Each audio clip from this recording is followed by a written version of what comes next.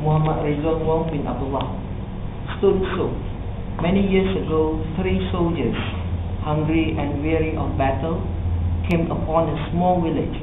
The villagers, suffering a major harvest and many years of war, quickly hid what little they had to eat and met the 3 at the village square, wringing their hands and bemoaning the lack of anything to eat.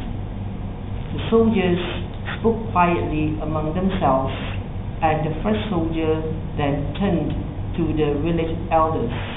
He said, "Your tired fields have left you nothing to share, so we will share what little we have, the secret of how to make soup from stones."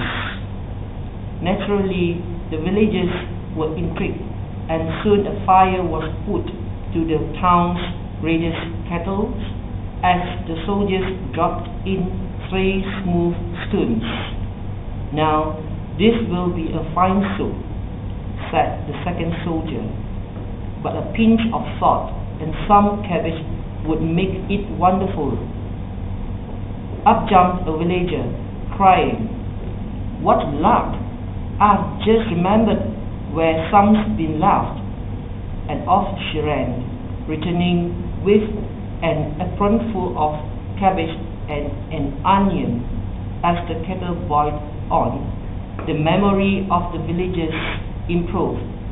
Soon barley, carrots, beef, and cream had found their way into the great pot, and a barrel of wine was rolled into the square as all sat down to feast.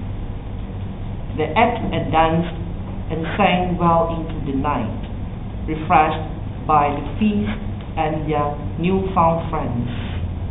In the morning, the 3 soldiers awoke to find the entire village standing before them. At their feet lay a sack of the village's best bread and cheese.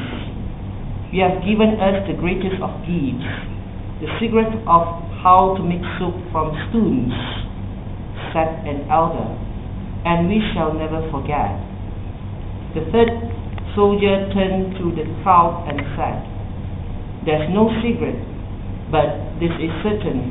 It is only by sharing that we may make a feast."